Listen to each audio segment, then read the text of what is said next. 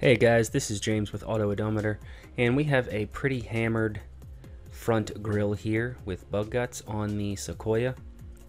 I took a 700-mile round trip and we came back here last Saturday, and I'm cleaning it now, and it is Friday. I let it go a little bit longer, but I wanted to see how good this bug remover from Griot's Garage actually is. So I wanted to test it out in a spot that was really hammered. So I just chose this right here, and I wanted to see how well it did with a 1 or 2 wipes. So the bottle said to let it dwell for about 30 seconds. So that's what I did. And then I wiped it off with a microfiber towel.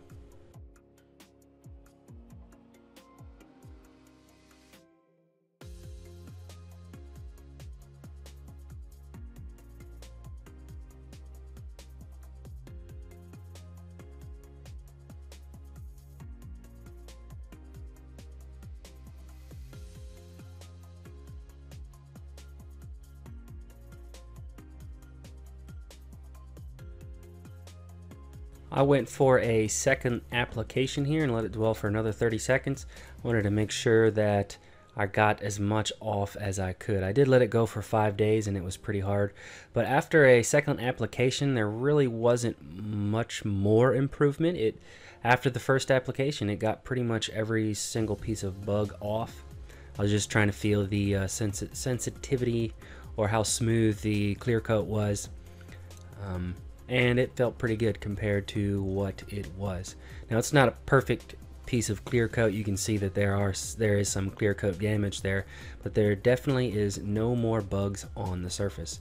So I want to go ahead and clean up the rest of the front grille here.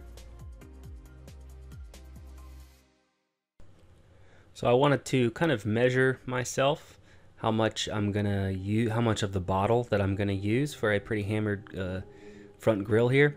So I'm gonna do 2 applications. In this first one, I'm gonna lay it on pretty heavy. I'm gonna spray here every 2 to 3 inches from top to bottom.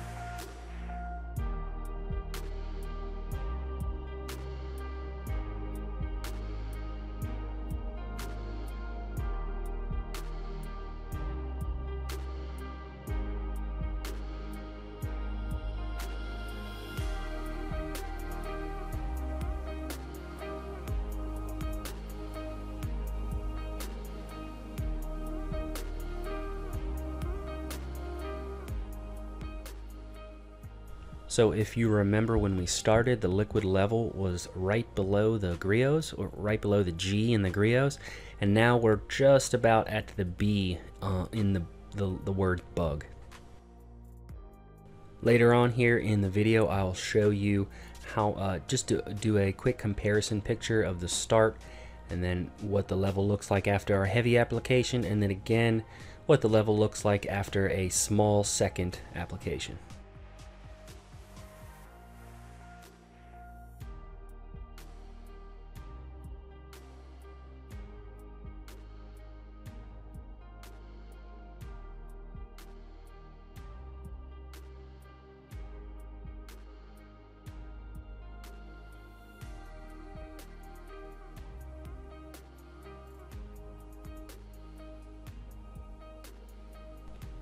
I just wanted to show you a quick comparison after the first heavy application of what it looked like before.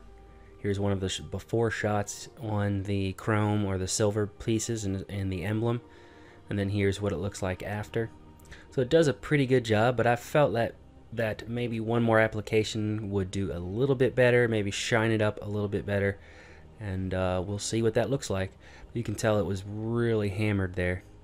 You can see that there is a little bit more, there is some splotches left, and I'm not sure if that's bugs or just permanently damaged clear coat. And sometimes you can't really get away from that, especially on a 14-year-old car.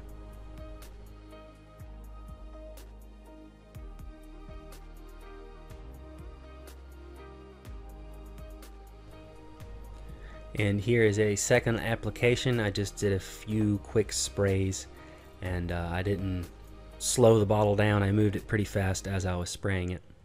I probably had one spray about every foot, whereas the first application I sprayed and I stopped every 2 to 3 inches.